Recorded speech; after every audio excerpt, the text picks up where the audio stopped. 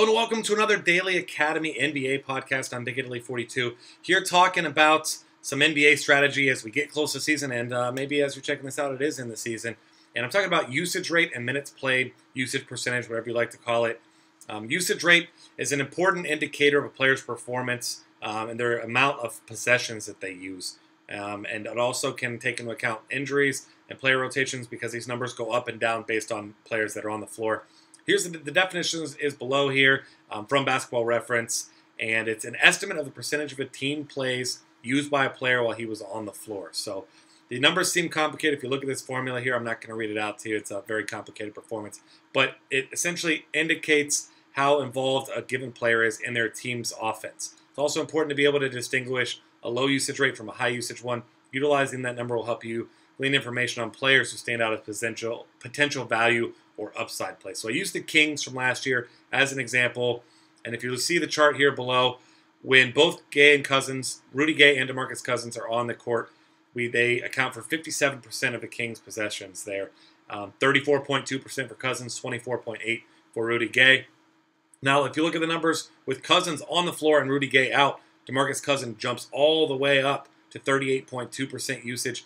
4% bump in usage is substantial, and that 38.2% rate for Cousins would have put him second behind only Russell Westbrook, who had 38.4% if that were over the course of the season. So, and then if you look with Cousins out and Gay on the court, Gay jumps up to 30.7% here, and 5.9% increase when Cousins is not on the court. So obviously, someone with a big usage rate sitting out, due to an injury, whatever it may be, you've got a lot of possessions that you need to make up. A player like Rudy Gay, perfect example of someone who takes on a lot of those extra possessions, extra shots, controls the offense a little bit more, runs more through him than anyone else. So it's important to be able to see these numbers, find them, and know what to do with them. NBA Wow is the site that I use to get a lot of this information, and that's a great source of information there for you for usage rate, players on and off the court specifically. And then another key thing to do is finding bench players who have high usage rates that play small minutes. A lot of people just look when they want to build their cash game GPP lineups, and they want to find guys that play a ton of minutes, and they say, this is my guy. But a lot of times you can look at guys who don't play a lot of minutes but are heavily involved in the offense off of the court or off the bench. So I'll give you a couple examples here from 2014 season. Maurice Spates, 29.1%. Lou Williams, 27%. Isaiah Thomas, 27.8%. Gerald Green, 28.4%. All of those players had usage rates in the top 30 of NBA players, despite being bench players. And the correlation to minutes played is important because none of these players finished in the top 150 in the NBA in minutes per game. Thomas was 154, Williams 161, Green 251st, and Spates at 15.9 minutes per game, 320 seconds. So minutes per game, minutes often equal opportunity, especially in the NBA, but it's not always the case. Players such as Ben McLemore, another example from the Kings, 32.6 minutes per game last season. Seems like an enticing option, especially on FanDuel, where you do have to roster two players at a weak shooting guard position, especially when it's a short slate. But his production, once you look at that, the appeal to play him diminishes quickly. He averaged 12.1 points per game, but just 2.9 rebounds and 1.7 assists.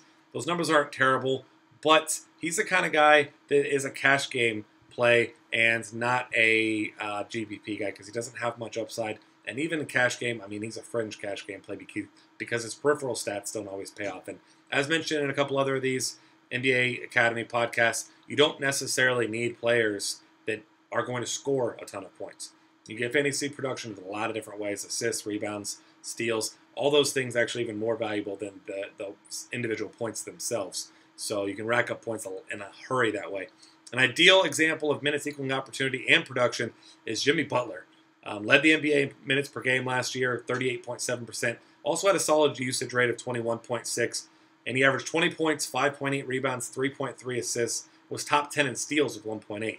So this is a guy who not only sees opportunity, gets minutes, and has an incredibly high DFS floor. I mean, he's one of the best cash game plays, if not the best cash game play at the shooting guard position and among a lot of positions as well. So when you're building your lineups, it's important to take into account injury situation first.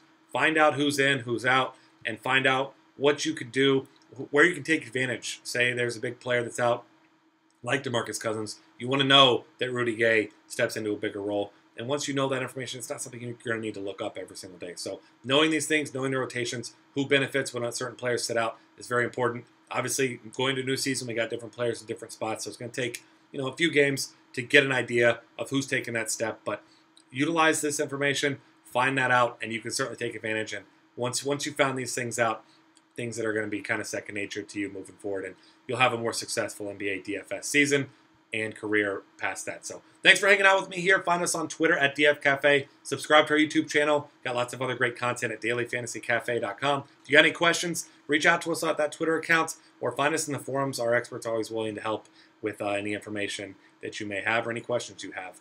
So check those out at dailyfantasycafe.com.